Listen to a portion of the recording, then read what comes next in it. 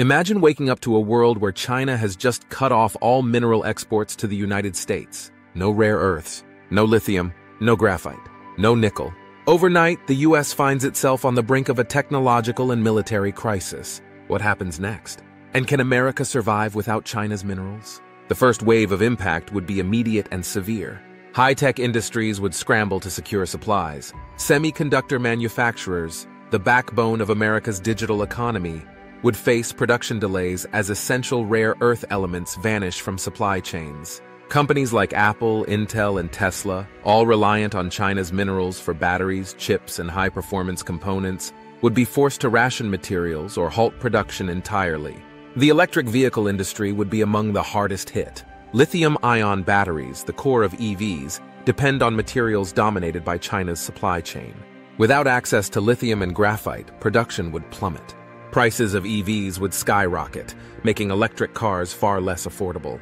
The push for clean energy would stall as wind turbines and solar panels, both reliant on rare earth elements, suddenly become far more expensive to produce. But the consequences extend beyond civilian industries. The US military relies heavily on Chinese-mined and processed rare earths for fighter jets, missile guidance systems, and advanced radar technology.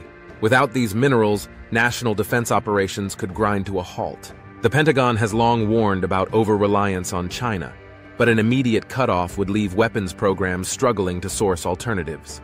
The security implications are dire. Losing access to these materials would weaken America's ability to maintain its technological edge on the battlefield. In response, the US would have no choice but to activate emergency measures. Strategic mineral stockpiles built for such crises would be tapped. But these reserves are limited and wouldn't sustain long-term needs. The government would accelerate domestic mining operations, pushing to develop rare earth processing facilities that have been delayed for decades. Places like Mountain Pass, California, one of the few US rare earth mines, would see a surge in activity. However, refining these materials is a process still largely controlled by China.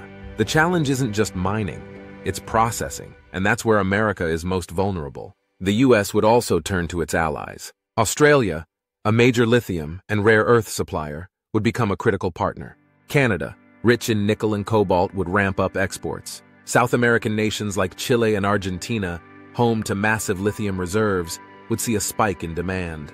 Indonesia and the Philippines, key players in nickel production, would suddenly find themselves at the center of global geopolitics. But shifting supply chains isn't instant. Developing new mining and processing infrastructure takes years, sometimes decades. Even with full-scale efforts, shortages would persist, industries would struggle, and the economic toll would be massive. Meanwhile, China wouldn't be immune to the fallout. The US remains one of the largest consumers of high-tech products. A minerals export ban would also disrupt global markets, affecting Chinese businesses that rely on American semiconductor technology. But China's strategy wouldn't just be about economic pain. It would be a power move, a demonstration of how deeply the world relies on its resources.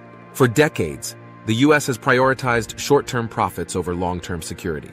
A Chinese minerals ban would expose the fragility of that decision. It would be a wake-up call. America would either invest heavily in self-sufficiency or face prolonged economic and strategic vulnerability.